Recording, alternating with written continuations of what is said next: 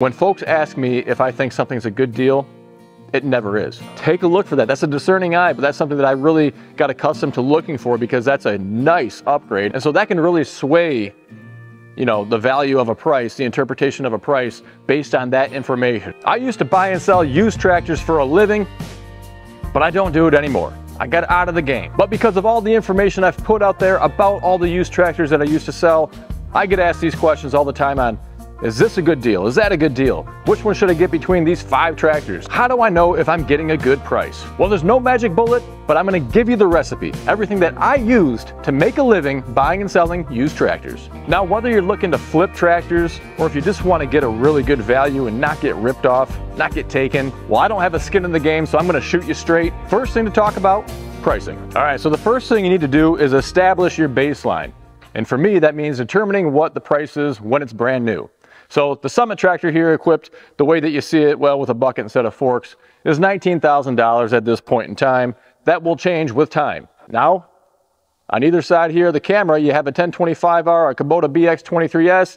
You can do the same thing. It's a little bit more challenging. If you go to their websites, you can build it out. You're gonna get the MSRP, which is essentially never what you're gonna pay for the tractor. Maybe 5, 10, 15% less, depends on the economic conditions, depends on your dealer, your geographic area, all sorts of those variables. So what can you do? Go to a place like Tractor House. I've found that to be the most comprehensive collection of tractors that are out there. So new and used. You'll see a lot of dealers advertising their brand new tractors there, and they're gonna put a competitive price on there compared to the MSRP. They're trying to make it enticing for you to contact them to work out a deal. So the main thing that you need to focus on here is time. You're gonna have to invest your time, but this is where you can save your money and potentially save thousands. All right, and a little bit of background, I bought and sold tractors all over the country. And so I was able to buy tractors, maybe, I don't know, from Texas or Colorado or New York or Tennessee, wherever it was, had them freighted into me on a hotshot trailer, do everything I need to do, establish a retail price with delivery, and then ship them back out to a customer in one of these other states and make a buck. So there are thousands of dollars that you can save if you know what you're looking for. So stay with me here. This is the most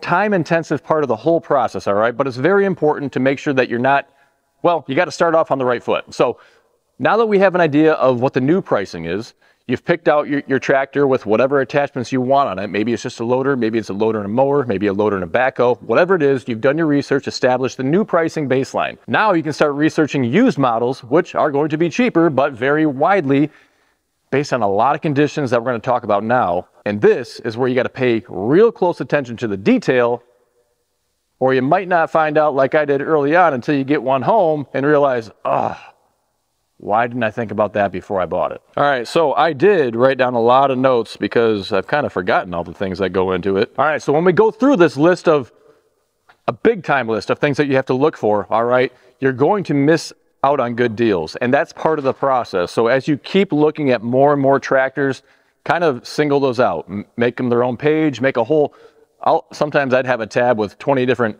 tractors open, just kind of looking at it, and you refresh it on a daily basis or an hour basis or whatever you're doing, and you can see how quick some of these tractors get off the market and are sold. And so those opportunities missed will inform you. They're going to make you smarter and know that you're on the right track, finding what other folks also consider to be a good deal, and it's going to improve your knowledge base. You're going to get quicker at it, and then once you find a really good deal, you're going to be confident to jump on it and move forward. All right, so the first thing I do when I'm looking for tractors, besides if there's a certain model number I want or whatever, it can be all tractors, it can be anything, is the hours. For me, reselling a tractor, I want low hours, all right? And so I did have a lot of dealers that would reach out to me that I established relationships with and took their trade-ins, and that became a lot easier, but it took a long time to get there. I never bought from auctions.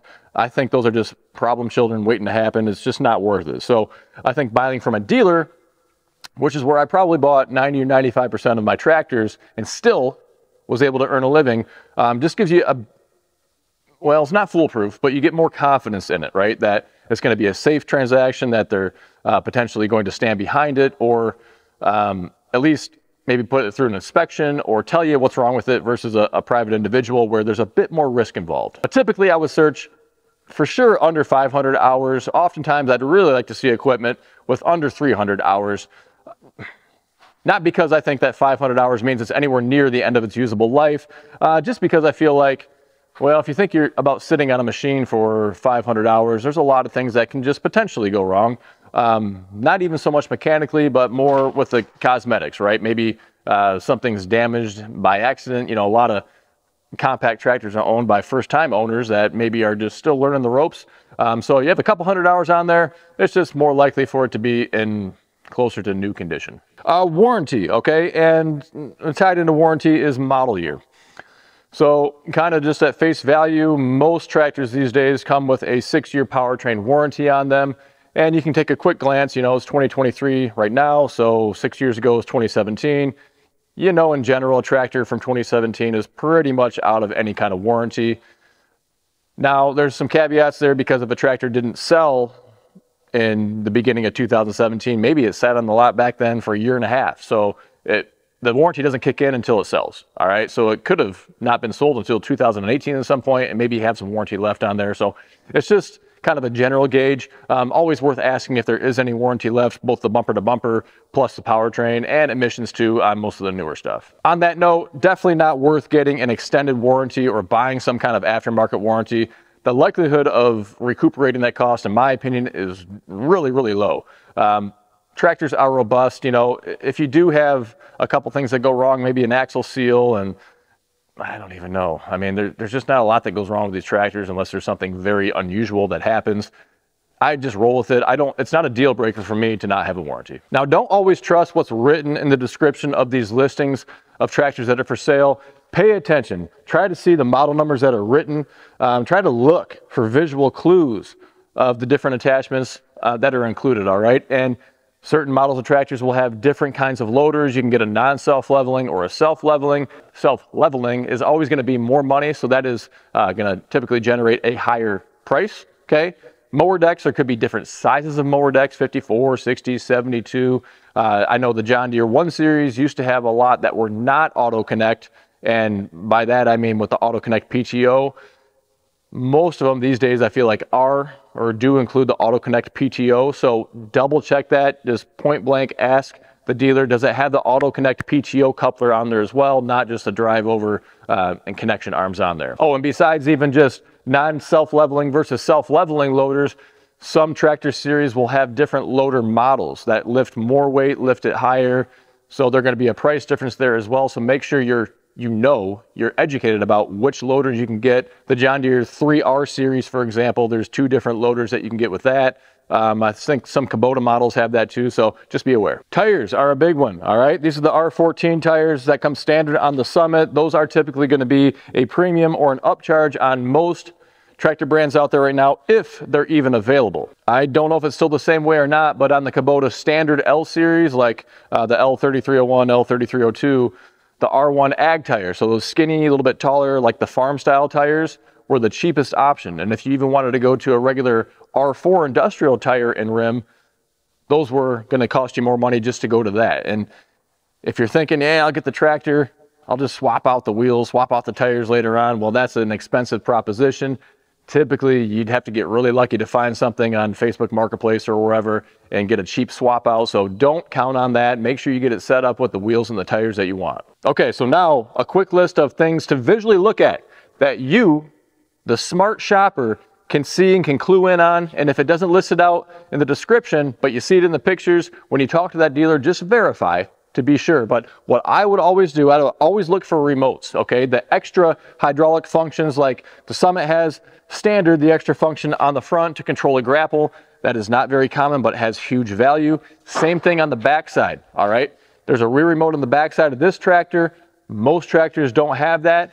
When you're looking around in those pictures in the backside of the tractor, look for hydraulic outlets back here. There are Power Beyond versus traditional SCVs. Power Beyond is going to be for something like a backhoe. A typical SCV like this is going to control like a hydraulic top link or a hydraulic snowblower or chute rotation, something like that. But again, a lot of extra value that's going to change the potential price point of the tractor, or let you know, maybe for this price, wow, that's a really good value compared to something else. Quick attach up here on the loader, okay? More and more tractors are starting to come out standard with a quick attach, like a skid steer quick attach or a John Deere quick attach.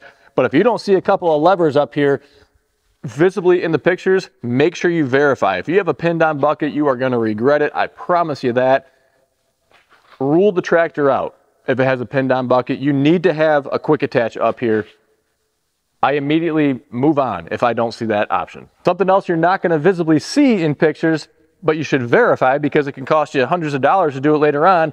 Liquid ballast inside the tires. The Summit comes with that standard from RimGuard. Again, we're sponsored by RimGuard for good reason. We promote tractor safety on this channel. Having all that extra weight, hundreds of pounds of extra weight on the back end of your tractor is going to help stabilize it.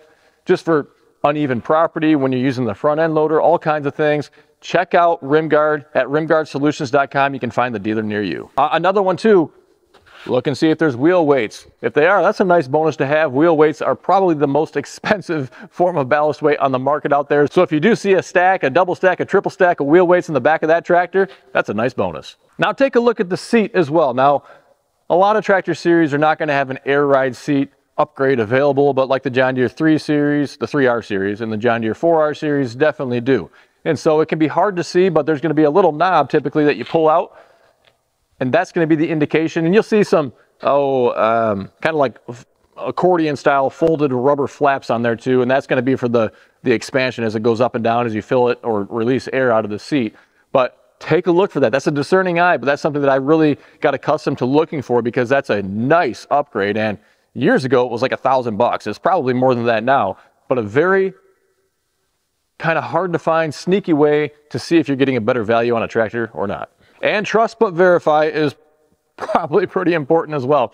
Sometimes you'll see in pictures a tractor shown with other attachments, maybe like a snowblower or something on the 3-point hitch. It's always worth verifying that those are actually included. And sometimes there's nothing else shown in the pictures, but if you read through the description, it will list other attachments that are included. And so that can really sway, you know, the value of a price, the interpretation of a price based on that information. And so, you know, the point being, I typically probably looked at over 1,000 tractors to find one really good deal, okay? And they're hard to find, but you have to spend the time doing it. And whether you're doing this just to find the right tractor for you or you want to give it a shot flipping tractors, the same premise applies. When folks ask me if I think something's a good deal, it never is, right? Good deals aren't just hanging out there for weeks on end. Good deals are gone typically in a day or less. And so if you're sending me something that's out there for a month and, you know, the dealers, you're negotiating back and forth on what you can do, in my opinion, it's not a good deal. But that's because I have a different interpretation of what I think a good deal is versus just a ho-hum deal. So folks, there you have it. There's no magic bullet, like I said. It's really about just investing the time. And for a lot of you folks out there that haven't bought a tractor yet, well, you have that time. It's a big decision. It's tens of thousands of dollars, you know, especially by the time you add the attachments on top of just the tractor. The tractor's just kind of the base tool, right? You need all the attachments to get the work done. So it's worth putting in the time. You can potentially save thousands of dollars doing it the way that I did it. And I think that this method stands the test of time. Who knows? Maybe I decide to get back into doing it. It's fun. For me, it was always, well, you know, I don't want to say, I don't want to say like I was addicted to it, but it was fun to always find a deal and then have the proof be when I sold it and made a profit, right? So I got very good at this. I sold hundreds, bought and sold hundreds and hundreds and hundreds of tractors over the years and had a really good time and met a lot of great folks. But now we just sell tractor attachments. So when you do find the right tractor for you, we'd love the opportunity to help you out with the attachments. We can set you up with the right size for the front end loader, for the 3-point hitch. You don't want something too heavy, too small, too wide, whatever it is. Check out goodworkstractors.com. We sell and ship all over the country every day of the week. If you enjoyed today's video, we'd love to have you tag along. Hit that subscribe button right down below. Oh, and I'd be remiss if I didn't mention Summit, okay? I'm really happy to work with Summit. This is a brand new tractor here. They are selling tractors in a different format than everybody else is. Okay, this is a really good value coming with a lot of those things that we talked about that most tractors don't, like the rear remotes, the self-leveling loader, the liquid ballast in the rear tires, LED lights, a super comfortable seat at a really good price point. Okay, it's just, if I was building out a tractor company myself, I'd go about it the same way Summit is, so give them a shot if you're looking new. I want to thank you for taking time out of your day to stop by, and until next time, stay safe. We'll see you soon.